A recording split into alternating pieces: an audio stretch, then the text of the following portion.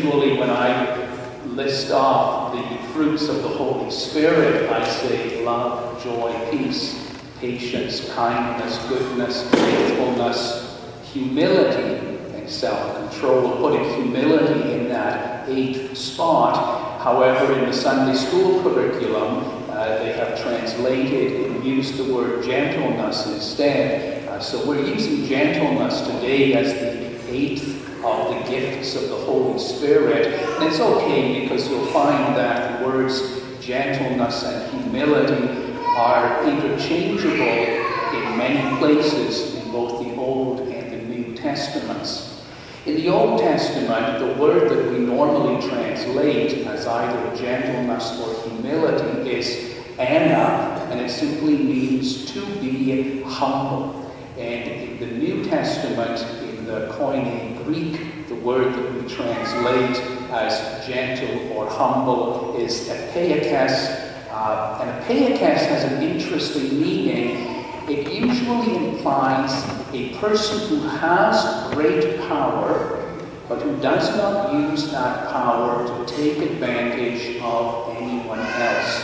It has that particular meaning. And as I mentioned when I was reading scripture, those words, either ana or epeikes, are often applied to a judge who judges very gently and graciously and lets a person off with a light sentence.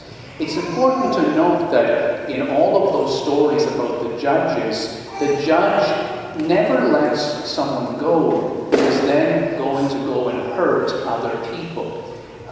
To exercise leniency in that case and to let somebody go on hurting others is simply cowardice. It is not gentleness. But in the case of a sentence imposed upon someone for some crime that has not hurt anyone, if the judge says, look, I forgive you, you may go free, that's gentleness or humility. And that's the beautiful quality that both the Old and the New Testament often ascribe to God. There's all kinds of stories in Scripture about judges who reach a harsh sentence and then say, oh, just forget it. You can go free. You are forgiven. Throughout all of the Gospels, Jesus often speaks about God as the great judge who has epeikes, great power, but great mercy as well. I read to you this morning from the Old Testament prophet Hosea, one of those stories that for me is extremely powerful and has always moved me. The story of God looking down on his people and saying, I did everything for you. I loved you, I healed you, I cared for you, and what do? You go off to the gods of Egypt and Assyria and you ignore me, and then God becomes tremendously angry and says, I will strike your cities, I will send death upon you, I will punish you. But in the very next line, God says, how can I do it? My compassion grows tender. In some translations it says, my heart melts within me, and I cannot hurt my creation. And the last line of that expresses what real gentleness is when God says, for I am God and not man, the Holy One in your midst, and I will not come to destroy. And I hope you know that though you have sinned and broken the commandments of God, and God's judgment upon you rightly should be harsh, God, in the person of Jesus Christ, says, you are forgiven, I love you, I will not punish you.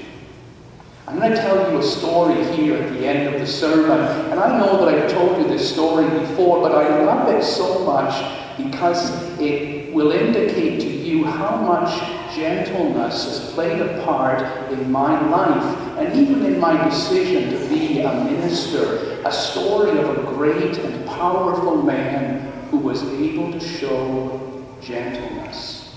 It comes from the time when I was about 8 years old, and my father was a minister, and at the anniversary of our church, we invited a very powerful and important minister to come and speak at our congregation. He was the principal of Knox Theological College. And everyone was in awe of him because he was a big man with silver hair, and when he preached with power and with fire. He really was impressive and powerful. Of course, I was terrified of him as a little 8-year-old child. I trembled at the sight of him. And then my parents had the nerve to invite this horrible man to lunch at our house. And as far as I was concerned, it was like inviting Darth Vader into your home.